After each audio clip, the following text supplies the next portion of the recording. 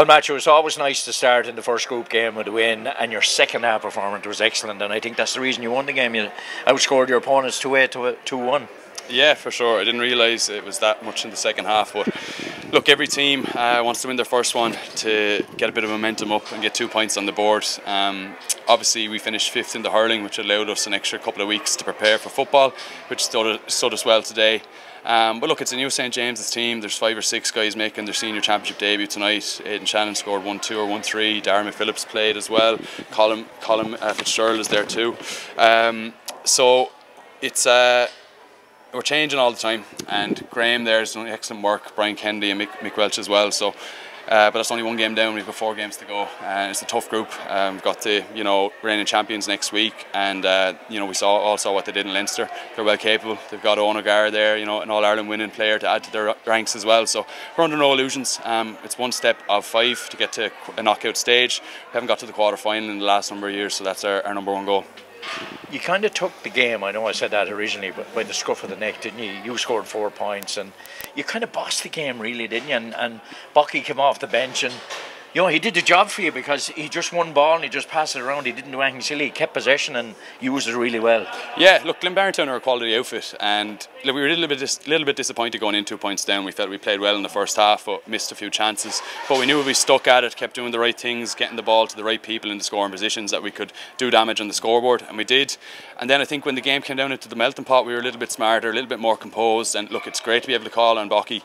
I'm not sure how many years he's playing with St James's now. I said he was 47 tonight. That's a bit unkind to him, but he won't thank you for that. But no. He's an absolute stalwart, and he does exactly what he fulfills his role to an absolute T every day. Very smart in possession, never gives the ball away, and it's great to be able to call on his experience. And we're going to need that moving forward. So it's very much a panel effort. But as I said, it's 1 step of 5 rounds to go on the group stage before we move on. But in reality, though, Matthew, it's nice to get off to a win. It kind of does take a little bit of pressure off, doesn't it? Well, look, we're under no illusions. We ended up in a relegation final last year against our neighbours, Horswood. That's our ambition this year, is to qualify for the knockout stage. We don't want to be there again. We feel like we've got enough quality to get into the knockout stages, and once you get to there, you never know what happens. But as I said, very early days. We haven't seen the rest of the teams play yet. Everyone's going in for this, so we've got another few games to get ourselves right. But as I said, nice to get 2 points on the board. There's a huge debate about fixtures at the moment. There always is, as long as I've been involved in GA, and there's always a huge debate about it. But all of the players I've spoken to like the format in Wexford. What do you make of it?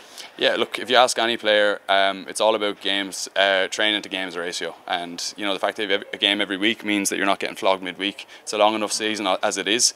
And we play the game to play games. We don't play the game to train all the time. So look, it's obviously going to be a testing on the panel when you're playing week in, week out. But I think it makes it more competitive, and it tests teams test teams more. I'm very much in favour of it. The majority of players I speak to are as well. But everyone, the grass is always greener. There's no perfect solution here, but I think we've got it right. So I'm happy with the way it is.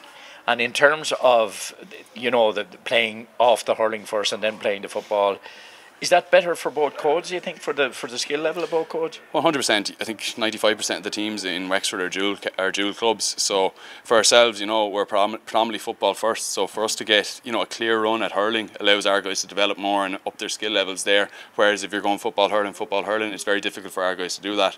And similarly, you've got quality hurling teams there that when they're focusing on hurling as their number 1 sport in the club, and they never get to reach the heights that they can in football. And you see that with the Starlights in the last number of years as well. So I think I prefer that to the hurling football every second week. I prefer hurling to a finish or football to a finish, whatever the way may be. Yeah, and Croke Park have done their job, they will argue. They brought forward the All-Irelands, but some counties haven't played ball. We certainly played ball in Wexford, Matthew. Yeah, look, the split season was voted on by players. It was brought in by Central Council. It's there by merit. And I think any change is going to be met with resistance, because people always want to, what was always there, and historically that's the way they always see it. But I think if you ask players, this is what we're crying out for. For me as an inter-county player, I'm guaranteed probably a 6-week off-season, which I probably haven't had in the last decade of playing with Wexford. And it's the same with every other inter-county player across the nation as well. So, and then for a club player, that the first half of the year you've got your chance to get away, and you know exactly when you're going to be playing your championship, so you can plan accordingly rather than training for no games in the first half of the year. So I definitely think it's the way forward, and I suppose it gives people a bit more balance to their life, I think. And in returning to this evening's game, you now have a better idea where you're at, haven't you, after the first game? Because you can train and you can play practice matches, but when you really have to do it, you have a fair idea where you're at now, haven't you? Yeah, look, it's the first day out. Great to get a win. It'll be a good bounce in the camp going into the training this week. But you know, in 7 days' time, we could be in a different boat. So you got to just take it one game at a time. And we're delighted to be walking away with a win, 2 points on the board. And yeah, we'll see where we lie after 5 rounds. Absolutely. Thanks for coming up, Matthew. Thanks, Liam. Best of luck in next game.